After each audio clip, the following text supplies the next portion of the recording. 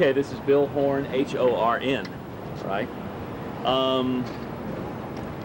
How did you learn how to play the bagpipe? Where did it come from? I saw the last St. Patrick's Day parade here. I think it was in 89. Mm-hmm. And I saw the Ballad Abbey Shrine pipe band.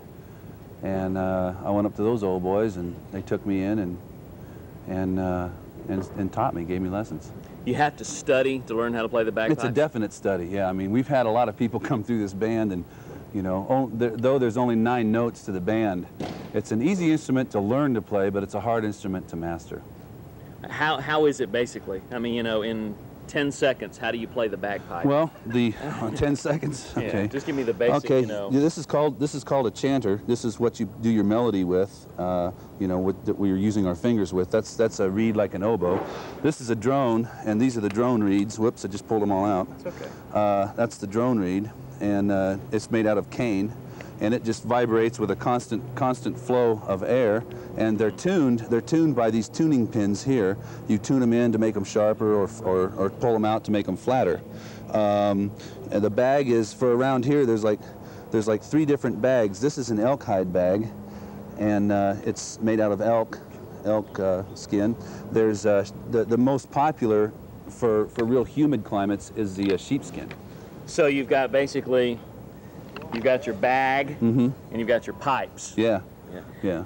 Do you have to have a lot of lung capacity? No. A lot of people think that. It's your lip, actually. You know, it's the first thing that goes is your lip. People start to make funny little sounds, you know, from their lips when we call it blowing out. Like what? Can you make one? You want me to? Okay. You know, something like that. When does that happen? Hope you're not going to show that. No, when does that problem occur? That's when you're first beginning to play and learning how to blow these things, because the reeds, you can make the reeds really, really easy, but your lip just isn't strong. The muscles in your lip aren't strong enough to hold a seal around the blowpipe, which is what this is. Let's wait till these come. You know, everybody else has learned here except for Chris. Chris is from the East Coast. Joel has only been playing a year. Oh wow. He's wonderful. You know, and then most of them haven't been playing but about a year. How long does it take to play the bagpipes? It depends on how much you practice. You can, for instance, Paul practiced his tail off and got real good in a year. He's been piping a year, and he's already placing in competitions as well as Paul.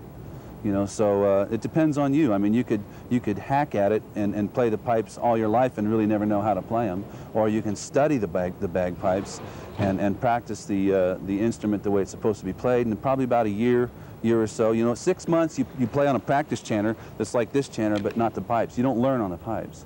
You learn on a practice chanter. It's like a little recorder or something, and so. After about 6 or 8 months of that, then you're ready to order your bagpipes. And I always tell people, you know, when they're starting to learn a tune, to go ahead and order their pipes, because there's a waiting list of like 3 months now. To get a set of bagpipes? Yeah.